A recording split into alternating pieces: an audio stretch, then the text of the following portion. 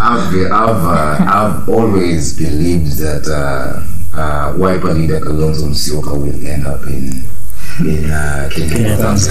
I've always believed that all through. Yes. So it didn't come to me as a shocker when he appeared in the event. But what is of more importance is the fact that this is not a Kenya Kwanza event. This is a Kenya's event. And anyone, whether Raila Odinga, whoever it is, has a right and it's good to attend such events.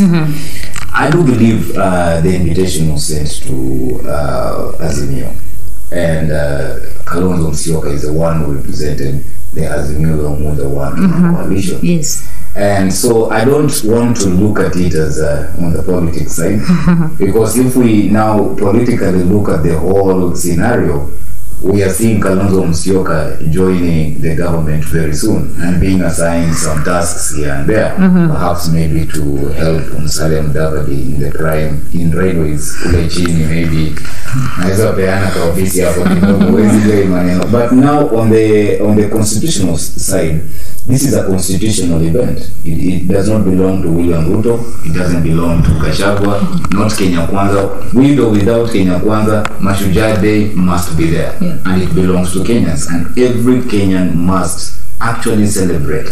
The question would be, is there something to celebrate about?